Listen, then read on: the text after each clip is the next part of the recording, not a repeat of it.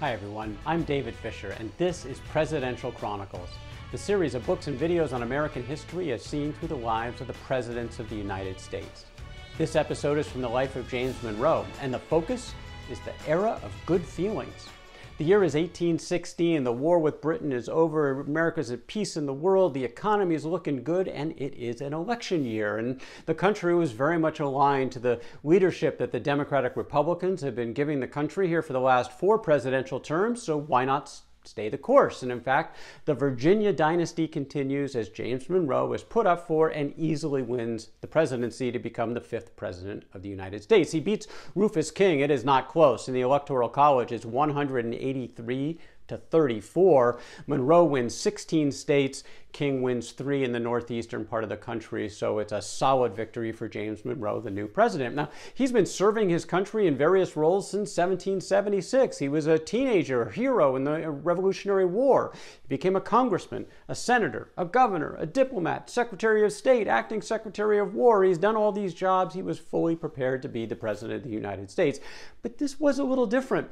Monroe was used to sort of being the junior partner in things, almost a sidekick, helping out others who were really the ones in charge. And this is now different. He's in charge. The buck stops with him as the president. Now, he decided to align himself with some pretty talented people in his cabinet. Kind of an all-star cast. He brings John Quincy Adams in as his Secretary of State. He moves William Crawford from the Treasury Department over to become Secretary of War. John Calhoun from South Carolina is brought in as Secretary of War. William Wirt, Attorney General. Benjamin Crowninshield is the Secretary of the Navy. These are very accomplished individuals, and Monroe is happy to have them in his cabinet, and he uses them extensively. His model of the cabinet was that they would all come together, debate all topics together, not just within their own swim lanes, and of course Monroe would make the final decision. The challenge was that 3 of these people really wanted to be President of the United States to ultimately replace Monroe. Crawford, Calhoun, and John Quincy Adams all were interested in the big prize. So that would create some tension down the road, but certainly at the start of the administration, no dissent, everybody's in good shape. Speaking of good shape, that's how James Monroe looked at his country in his inaugural address, March 4th of 1817. To whatever object we turn our attention, whether it relates to our foreign or our domestic concerns, we find abundant cause to felicitate ourselves in the excellence of our institutions. During a period fraught with difficulties and marked by very extraordinary events, the United States have flourished beyond example. Their citizens individually have been happy and the nation prosperous. These were good times, and James Monroe didn't want to just sit in Washington, D.C. and think about it. He wanted to get out there and meet the people and enjoy this experience, just like George Washington did as the nation's first president, who took to the road to see the people, and Monroe wanted to bring that tradition back. So he goes on a tour, and he starts heading north. He goes into New England, and he travels as sort of that plain Republican leader. No pomp and circumstance associated with it, just sort of like the gentleman farmer who's coming along to meet, who happens to be the President of the United States. Spends 3.5 months of travel, 2,000 miles, about 13 states, travels through 13 states, and it's all good times. Now, Monroe also has some particular interests as well. Military fortifications. In his experience as both Secretary of State and acting Secretary of War during the War of 1812, he believes that the fortifications for the United States military are inadequate to meet future needs. And one of the focal points in his inaugural address and in this tour was to examine where we could improve these situations, where he could improve those situations for Americans' defense.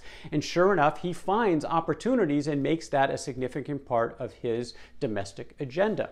But most of his agenda on the tour is just meeting people and, frankly, noticing how well everyone is getting along, including some people who would typically be his political enemy. Example, in Boston, Monroe meets with John Adams, the former president, former Secretary of State Timothy Pickering, who he had been at odds with in the past. They had formerly sort of not been on the same page, but no more. Everybody's getting along well, common sentiment kind of across the region during this trip. And the Boston Chronicle and Patriot, a newspaper, wrote, "People now meet in the same room who would before scarcely pass the same street. And they move in concert, where before the most jarring discord was the consequence of an accidental encounter. If no other effect is produced by the president's visit, this alone will be an ample remuneration for his journey."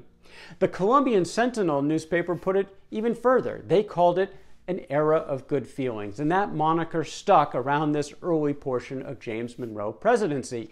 Everyone's getting along, there's no political strife, the economy is flourishing, there's no more foreign captures of American trips, trade is soaring. In fact, Monroe recommended the repeal of all internal taxes. The economy was in such good shape. There's also physical expansion going on, and of course a lot of this is near and dear to Monroe, who's always had an affinity for the western area. Not only when he was in Congress originally in the 1780s and he was looking out for the western territories, but he helped procure and lead the purchase of Louisiana, those territories. Well, he's happy to welcome 5 new states into the Union in his first term alone. Now they're all over the country. You've got Mississippi, Illinois, Alabama, Maine, and Missouri. The country is thriving, the country is expanding. It's also a period of personal happiness in this first term for James Monroe. It's a family affair. He has, of course, his wife Elizabeth is always by him wherever he travels, and she's with him throughout his presidency in the nation's capital. She is ill quite a bit of the time, and so they rely on their daughters, Eliza and Mariah, to actually help out with sort of the duties of the First Lady. But they also get to celebrate Mariah's wedding, the first wedding in the executive mansion in American history. March 9th of 1820, she marries a gentleman by the name of Sam Gouverneur. Well, that happens to happen in a newly refurbished White House, and they started calling it the White House. Remember, the British had burned the Capitol during the War of 1812, including the Executive Mansion. Well, now it's been rebuilt, and they put a whole bunch of white paint on it, and so people started calling it the White House, and that's what it's been called ever since. And Monroe gets a lot of credit for really doing a beautiful job, both on the, not just the outside, but furnishing the White House, the Executive Mansion, a lot of which came out of his own pocket, because that's kind of the way the system worked back then, but he gets a lot of praise for doing a really good job. Now, there were challenges during Monroe's first term, to be sure, significant ones. In fact, we'll cover them in a future episode. But in general, the nation was very happy with its president, and he was very happy with it. Late in his first term, he says, "At no period of our political existence had we so much cause to felicitate ourselves at the prosperous and happy condition of our country. The abundant fruits of the earth have filled it with plenty. An extensive and profitable commerce has greatly augmented our revenue." Things were looking good, and when it came time for the next election, the country was really satisfied with James Monroe, to the point where it was almost a unanimous election. Monroe won all 24 states. In fact, there was just one faithless elector, a gentleman by the name of William Plumer of New Hampshire, who voted in the Electoral College for John Quincy Adams. Every other vote went to James Monroe. His percentage in the Electoral College, 99.57%. The only one who was ever higher in American history was George Washington, who of course was unanimous. This was a unanimous election, nearly a unanimous election, that captured the spirit of the era of good feelings. The reality, a little more tense and a lot more challenges in the second half of Monroe's first term, but those are stories for another day. For now, that is James Monroe and the era of good feeling. From the life of James Monroe. For more presidential chronicles, check out my books on Amazon.com. And don't forget to subscribe to my YouTube channel. Until next time, I'm David Fisher, and this is Presidential Chronicles.